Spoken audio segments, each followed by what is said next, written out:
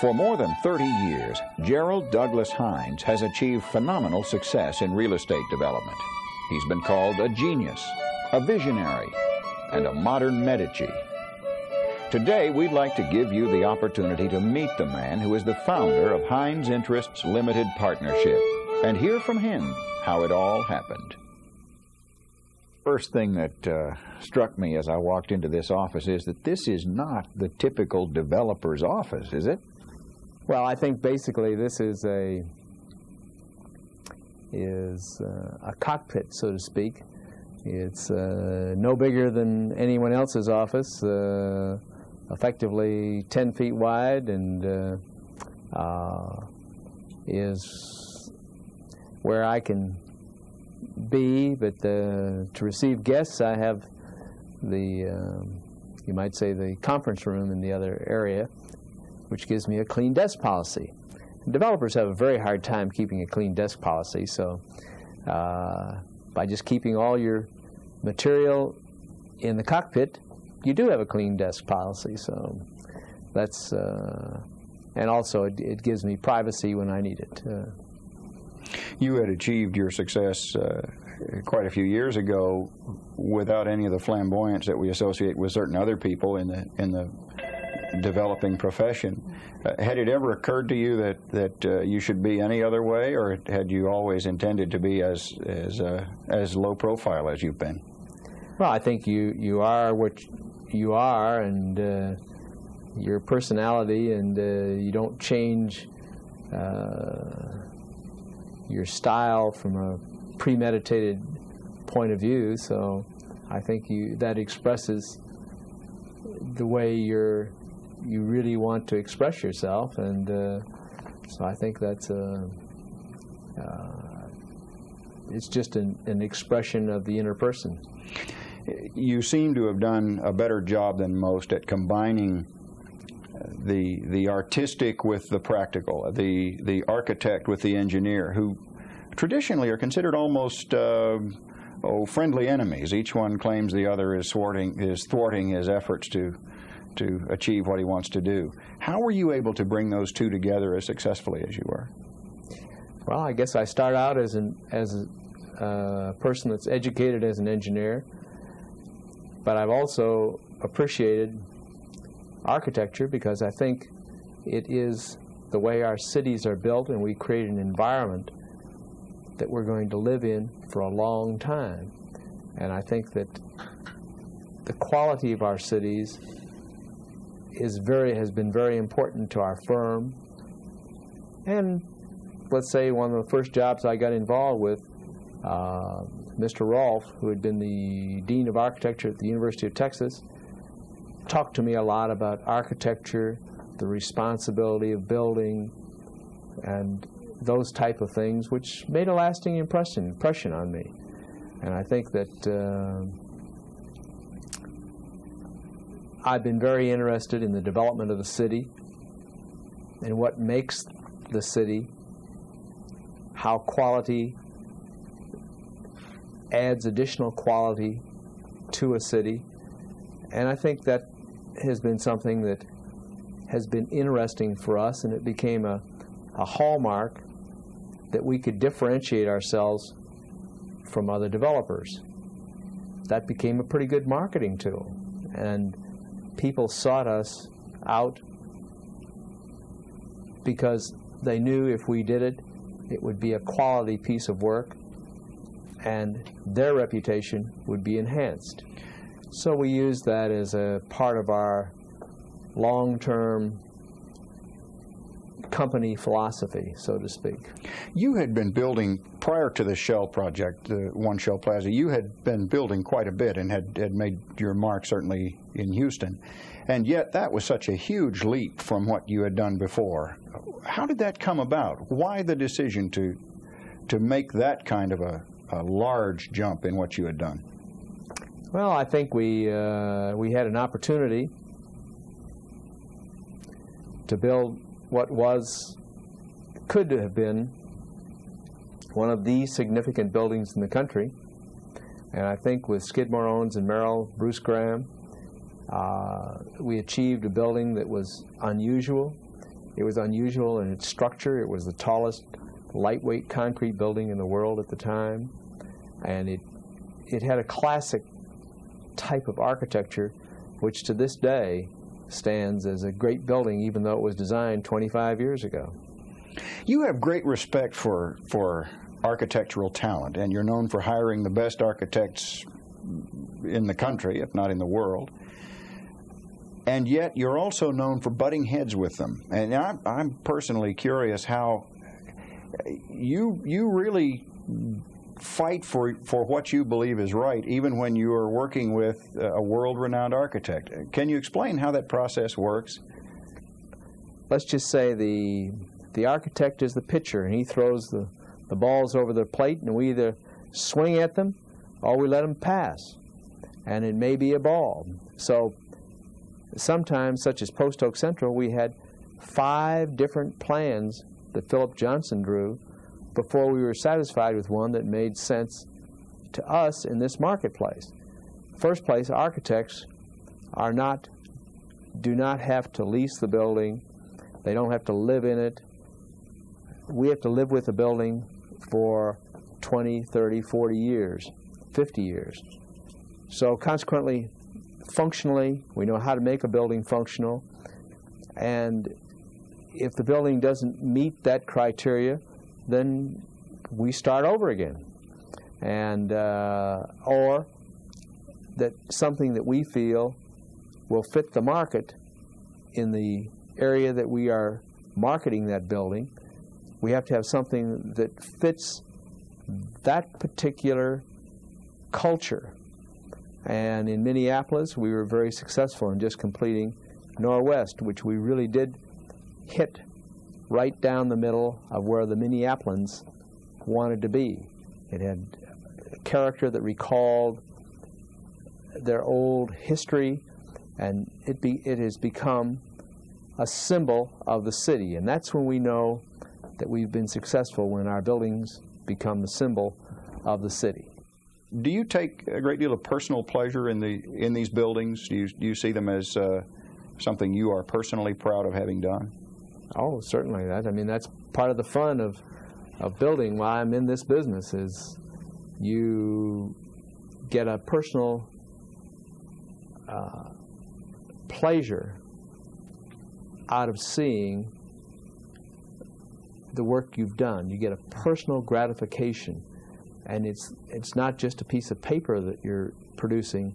You're producing a physical structure, but you see a physical reminder of your work. And I think that all people that work in this field have that distinct pleasure, because it's a physical exemplification of their work. There's very little that people know popularly about your early life, and I wonder if you could share with us a little bit about what was your early life like? What was your childhood like back home in Indiana? Oh, I was a normal boy growing up in Gary, Indiana, and grew up during the Depression. So it was you didn't get everything from your father and mother that you'd like. But I remember I wanted a bicycle. My father told me, well, he wouldn't give me one, but he'd show me how to earn one, and that got me a magazine route, and then I got a paper route, and then I went to work for Sears and selling shoes, and went to work in the steel mill. I knew what I didn't want to do. I didn't want to work in a steel mill. So that's very important. You have to learn what you don't want to do in life, and then went on to Purdue University before I finished high school, and got a year in before I was 18. I went in the Army in World War II, and then came back after the service and finished up for 2 years, and had an opportunity after I went with a major company to decide between Baltimore, Indianapolis, and Houston. And I had about 4 fraternity brothers down here, and I decided to come to Houston. And that was how I got here, And the Shamrock Hotel opened up in about 2 months after I got here, and I was impressed with such a extravaganza. But so I'd never been to Texas before, but it was interesting, and I think I was impressed that they didn't ask you how long your father had been here, but what you could do. And that set this part of the country apart, didn't it? I think so. I think it gave each young man that came down here an opportunity. And a lot of great people came down here at that time. Our president came down here about that time, George Bush, and he also had a good start. And the Litkes and just a whole Ben Love, and we all came down here after the war, and Houston gave us a start, and it judged us on what we did and how we performed it. And I remember the first note I signed was not a real estate note and a deed of trust on the land, but just a personal note. That's all Judge Elkins wanted. He just wanted to know he had the individual. That's all. And he never made a real estate loan for probably the first 3 or 4 years of my real estate career. So, have you always had the entrepreneurial streak in you? Do you remember as a child, for instance, what kind of jobs did you have? Oh, the very first job I can remember, I guess, was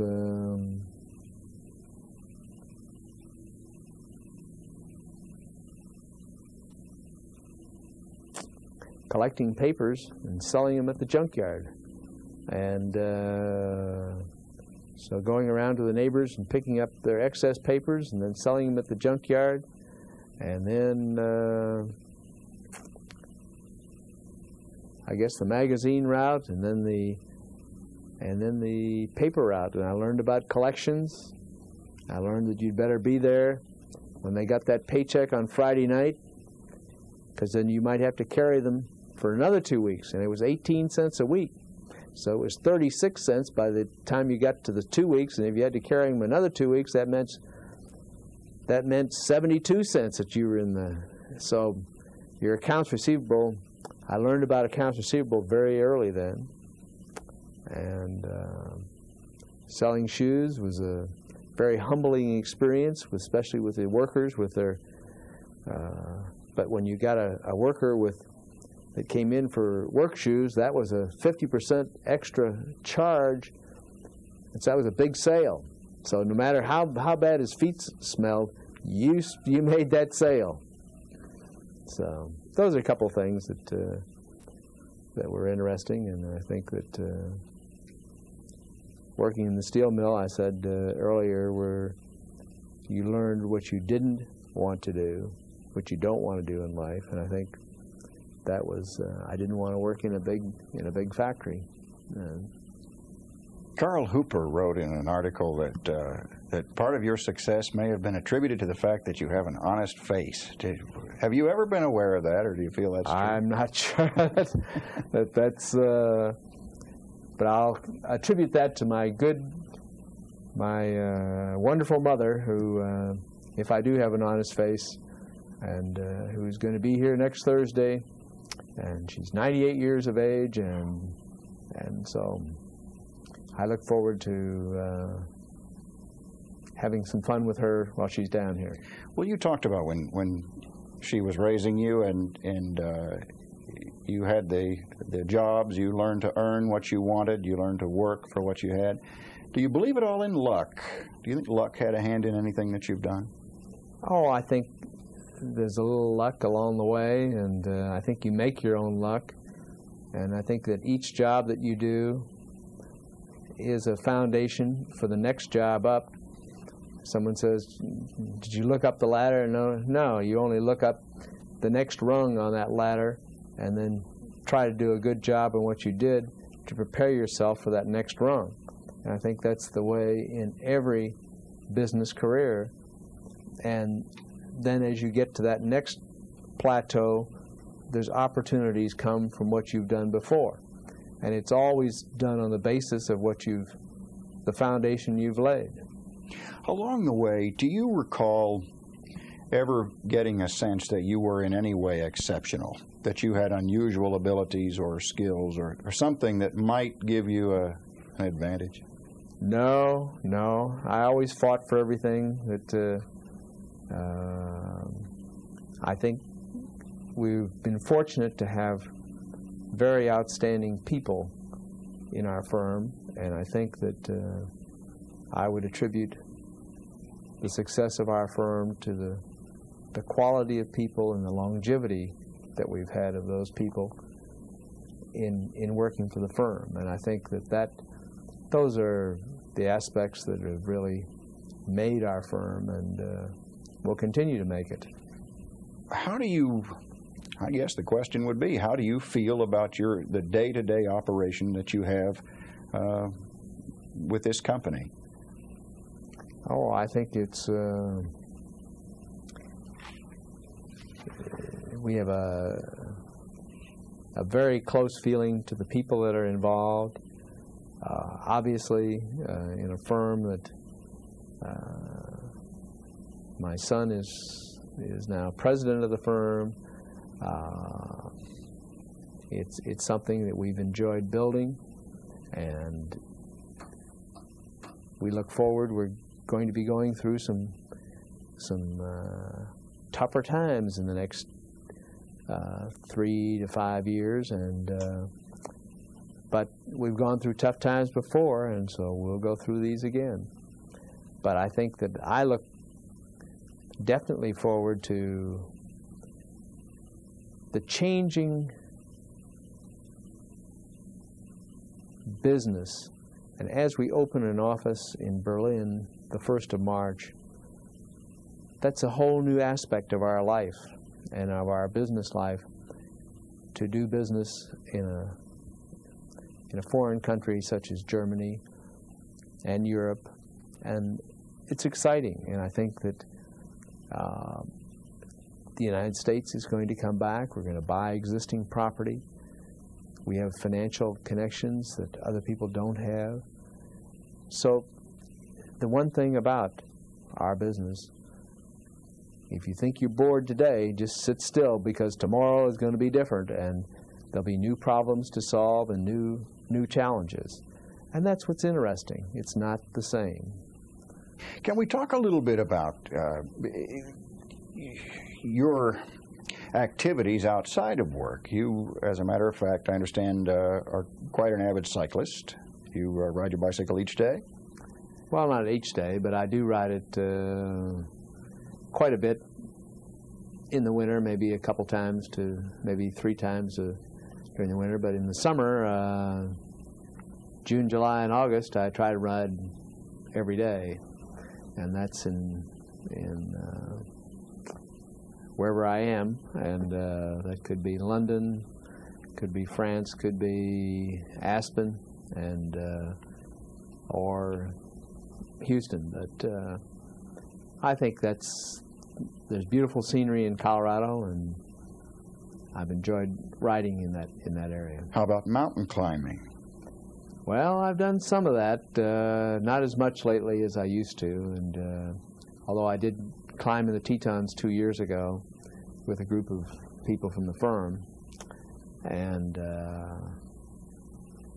that's kind of fun. And but mainly trekking has been a thing that I did 2 years ago, which was randonnée, is walking on skis with skins with mountain guides, and that was a very nice trip that we took. We were going to do the Haute route, but it was we got 7 feet of snow, and they evacuated the huts, and so we climbed about 5 different mountains, and that was very enjoyable. And you also are a windsurfer, did I understand correctly? I wouldn't call myself a windsurfer. I'd say that you have been known to windsurf. I have attempted it, and that takes a long time to get to be a good windsurfer. All of which brings up the obvious question. Where do you get your energy to do the things you do? I was astonished in the research I did for this, what you're able to pack into a week. When you enjoy doing certain things, you do them. And I think that I've enjoyed skiing, and I've enjoyed tennis, and those things I'd much rather do those than work out on stationary bikes or treadmills and things like that. So I've enjoyed that. That's been a part of staying in shape, and I think that that if you're in shape physically, then you're mentally in shape too. And I think that it helps carry the pressures that are always there in a business, any business.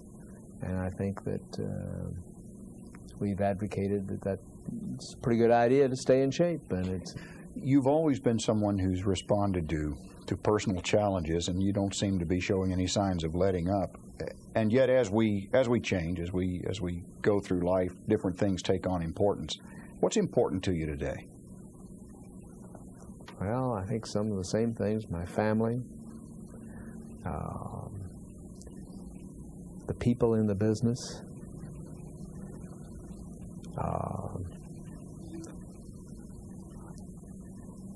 and that we maintain our reputation for quality with the tenants and our investors.